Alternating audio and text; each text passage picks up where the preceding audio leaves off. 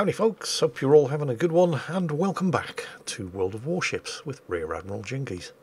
Wait, who? Jingles? My god, I can't even remember my own name. I do have an excuse for my above average level of crapness today, however, because I feel terrible.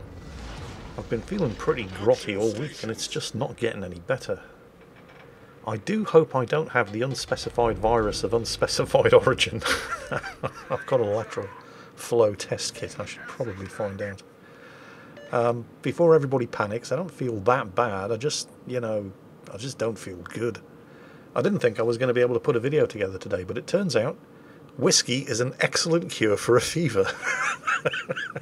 So, while the effects last, let's get this show on the road. And remember kids, drink responsibly. And video demonetized in 3, 2... whatever.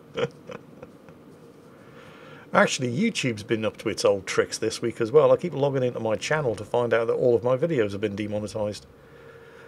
For no apparent reason, but as soon as I refresh the page, everything's okay again. So, no harm done, but it's not doing my blood pressure any good. Anyway, so, what's going on today? So, the more alert amongst you may have realised that this is in fact none other than RitaGamer, in what is probably her favourite ship, the Tier 9 Premium US Navy destroyer, the USS Benham. This is not the first time Rita has sent me a replay, but I think it's the first time I've ever actually featured one.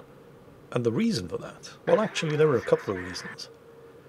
This particular battle is by far the most damage she's ever done in a World Warships match.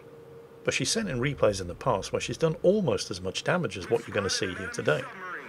The problem, and this is not just a problem for Rita, it's a problem for a lot of you guys who send in replays of matches with absolutely amazing results, is that while the results are good, the actual gameplay can often be as dull as dishwater and just really difficult to make an interesting video about.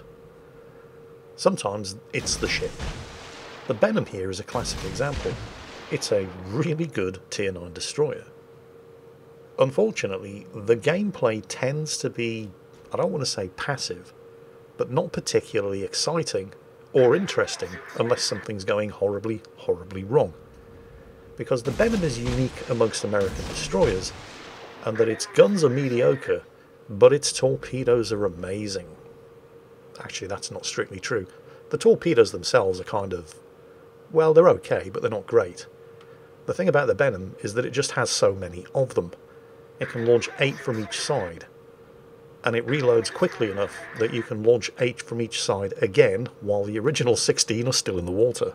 That's right, you can have 32 torpedoes in the water at the same time launched from this thing. That's positively un-American. The thing is, the nature of that kind of gameplay, if you're doing it right in the Benham, staying at range and just spamming torpedoes in the general direction of the enemy, can be kind of boring to watch, regardless of how good the result may or may not be.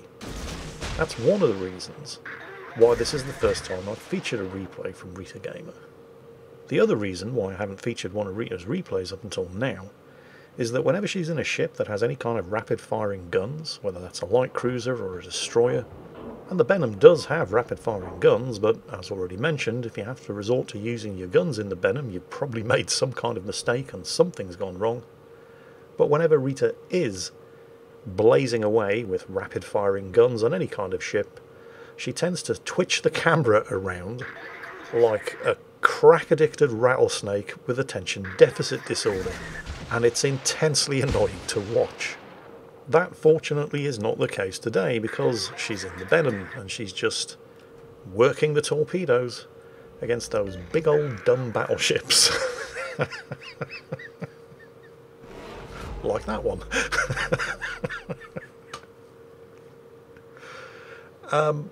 And this could have been a boring, uninteresting game to watch, because of the nature of the Benham's gameplay, staying at range, spamming torpedoes. The thing that saved it isn't just the amount of damage that she does, which is a personal record for her and is pretty damn impressive when you see the final total, but also it's those big dumb battleships. They just seem to be incapable of taking a hint.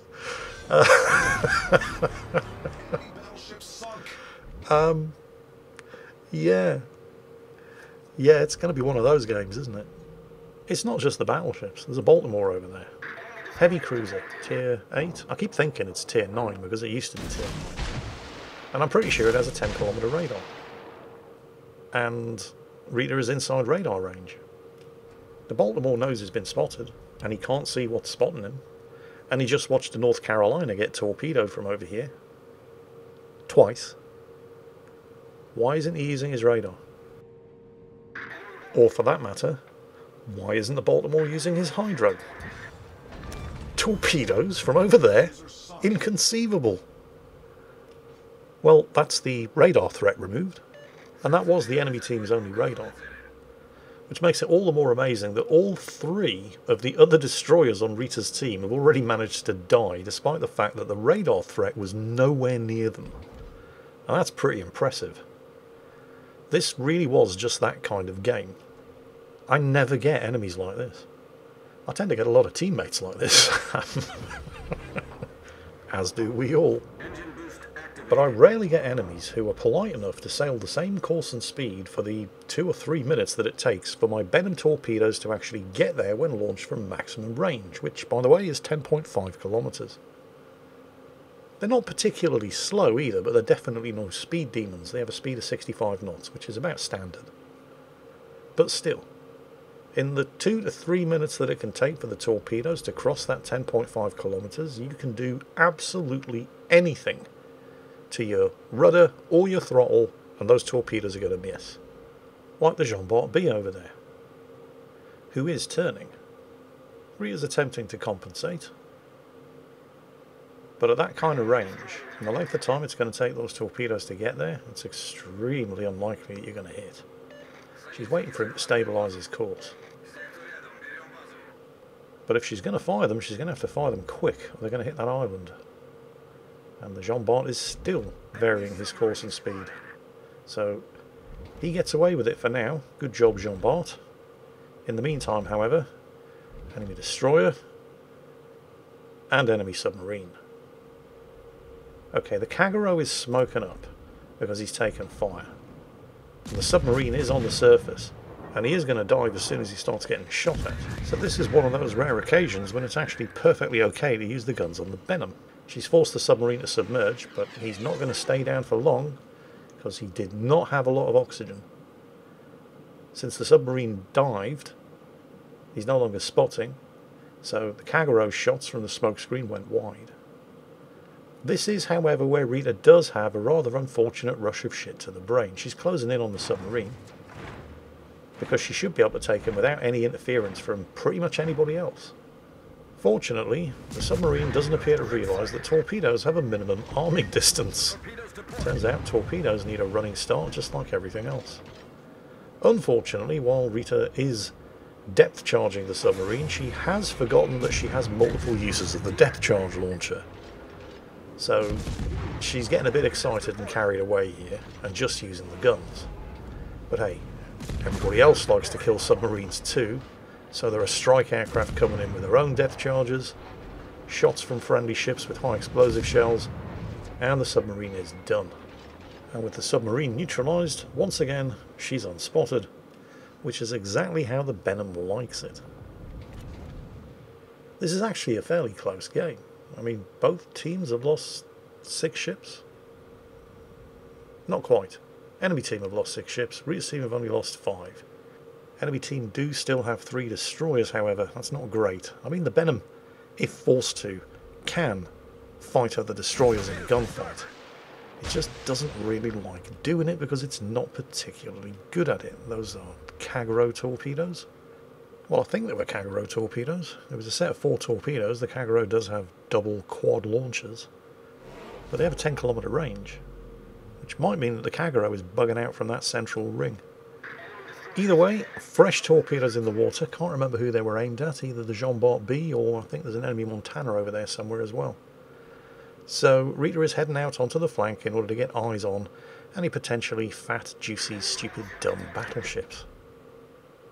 There's the Jingles.B. Where did that Montana go? He can't be far. There goes the radar from the Talon. Rita's team do, of course, still have surveillance radar. Bingo. There's the Kagero. Oh, and for bonus points, the enemy Druid. In case this wasn't immediately obvious, this is a tier 10 battle. That was a very nicely timed radar from the Talon. Thank you very much, Mr. Talon. Because that lets Rita know where 2/3 of the enemy destroyer threat is. And she knows the third enemy destroyer isn't over on this side of the map, because she is, and she would have seen him by now. So she's able to get closer, and once again, work those torpedo launchers. So the first set aimed at the Jingles.B. Possibly down to luck, possibly down to good judgment, we don't actually know at this point, but the Jingles.B is entirely capable of varying his course and speed, and is in fact doing exactly that right now. The Montana, however, remains an unknown quantity. So, flips the ship around, and another set of 8 torpedoes away from this side. And now we wait and see what happens. Remember, these things were launched at the Montana from almost maximum range of 10.5 kilometers. They were actually launched at a range of about 10.2, 10.3. So they're not even going to get there before these torpedo tubes have reloaded. During that length of time, the Montana could do absolutely anything, and all of these torpedoes are going to miss. I mean, he might get clipped by 1, 2 if he's especially unlucky. But for more than 2 to hit, and yes, the torpedoes have reloaded, and how many do you think? There's 2. There's 5.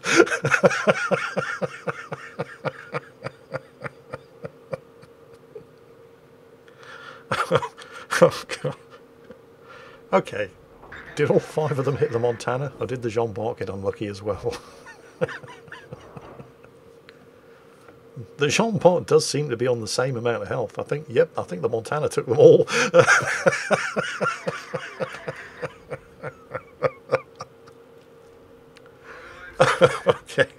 Okay, you know what? We'll give the Montana some slack. I mean, he didn't necessarily know there was a destroyer over here. And that was a lot of torpedoes. But at the same time, it's rarely a good idea. When you're spotted and you can't see who it is who's spotting you, it's rarely a good idea to sail the same course and speed for longer than 30 seconds. But at the same time, you know, whatever. We'll cut him some slack here. He didn't necessarily know that there were torpedoes on the way. And they definitely saw was that the 3rd and 4th, or possibly the 5th and 6th set of torpedoes, and they ran out before they could catch up to their targets. But they absolutely definitely know that there's a destroyer over here now, right? They're not going to make that same mistake twice. A few minutes later. Oh, you muppets.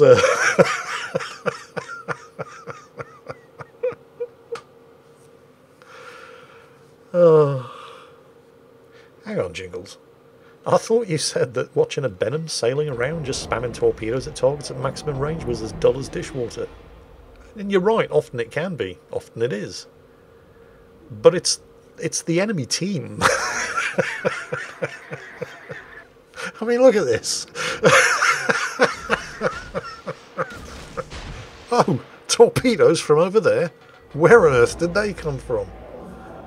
Oh, and there's the high caliber award. Well done, Rita. 177,000? Oh, she's got a flood. 181,000. Every battle's different. Often, watching a Benham sailing around spamming torpedoes at long range is really uninteresting to watch. But it's the reactions and the behaviour of the enemy team in particular, as well as the score that Rita's going to end up with, that made this one just totally worth it. I mean, somebody sent me a replay the other day of that rarest of beasts, a Radar Edinburgh, where they scored 3,000 plus base experience. So I settled down to watch a rip-roaring battle, and it just wasn't. I'm still going to give a shout out to his dad, by the way, Brian Reach. My apologies for not featuring the replay. I mean, he did absolutely nothing wrong. Obviously, he scored more than 3,000 base XP. But it wasn't interesting to watch. Look at the carrier. I mean, Rita could not have made this more obvious if she tried. Let's count the number of ways the carrier should have known he was about to get torpedoed. First, Rita's spotted. Second, just in case that wasn't enough, Rita starts shooting at him. Then, dispelling any further excuses that the carrier might have had for being ignorant of the destroyer threat, he attacks her. Those are his torpedo bombers that Rita is going to dodge. So he knows that there's a destroyer here, and yet he doesn't seem to think he needs to get out of the way of the torpedoes. And there's the Confederates and the devastating strike award to go with the high caliber, and nearly 249,000 damage, which by the way is more damage than I've ever done in a game of World of Warships. In fact, I think my damage record is in the Tier 4 Svetlana, where I got 146,000, which is pretty impressive at Tier 4, but it still doesn't beat 248,000. But don't worry, she ain't done yet. The Montana still needs sinking, and we've all seen how good he is at avoiding torpedoes. And I suspect, and I'm just speculating here, obviously I don't know for sure, but I suspect that when the Montana captain is not playing warships, he's a keen Pokemon player, because he's just got to catch them all. So that was 276,000 damage, as near as damn it. Only the 3 actual kills, but nearly 3,000 base experience for RitaGamer in the Tier 9 USS Benham. I'm sure Rita would like to join me in expressing her gratitude towards the enemy team, particularly the battleships, but also the Baltimore, who didn't seem to realise he had radar, without whose support this staggering damage total would not have been possible, and without whose dogged determination to sail in the most perfect of straight lines, this video would not have been anywhere near as amusing as it is. I hope you've enjoyed it. Well done, Rita, and as always, take care, stay safe, and I'll catch you next time.